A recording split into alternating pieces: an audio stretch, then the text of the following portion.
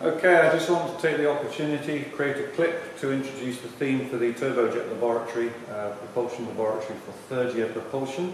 We're going to use the same rig that you used for the second year turbojet experiment for thermodynamics, measure the same data basically, but in this case we'll also measure the sound emission from the turbojet. Basically, we stick a microphone somewhere around about the turbojet in the turbojet lab and measure the sound from that.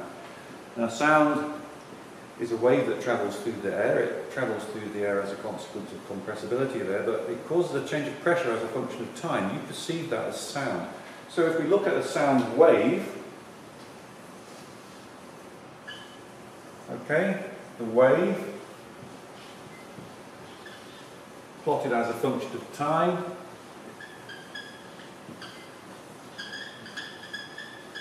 A microphone samples the sound pressure, and so if you plot that wave as a function of time, it might look like a bit of a mess like that, but that is a sound wave. The amplitude and the root mean square of that wave you will perceive as the loudness. The spectral content of that you will perceive as the tone. So a musical note has got a specific quality. So what we do is to get some meaningful information from that signal. You can obviously get the amplitude and the root mean square of that for the loudness of the signal, but what we can also do is use Fourier analysis to get the spectral content of that. So the spectral content will give us mode amplitude